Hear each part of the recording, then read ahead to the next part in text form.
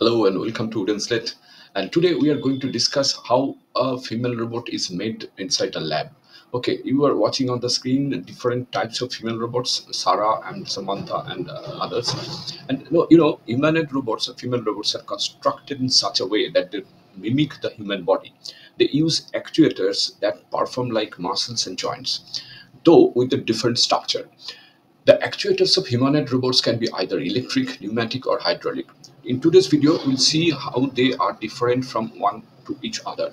Electric actuators are the most popular types of actuators in female robots or humanoid robots. These actuators are smaller in size, and a single electric actuator may not produce enough power for a human-sized joint. I mean the elbow or the knee or the joints between the legs, etc.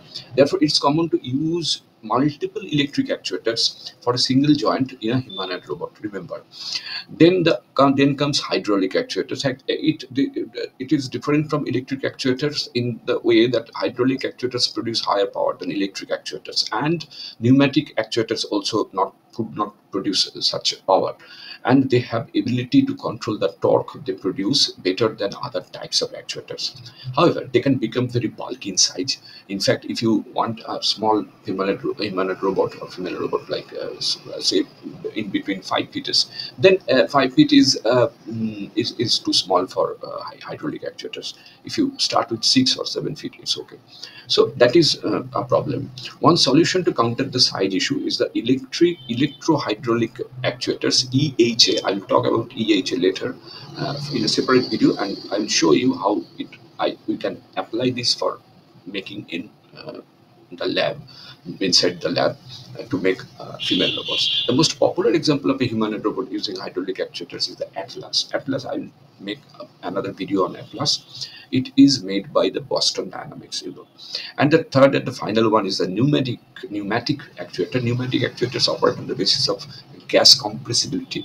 So therefore, as they are inflated, they expand along the axis, and as they deflate, they contract.